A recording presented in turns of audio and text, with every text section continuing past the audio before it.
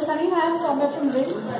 India is still suffering from HIV/AIDS, and do you think that Manforce should go to places like brothel areas where they really need education on buying condoms?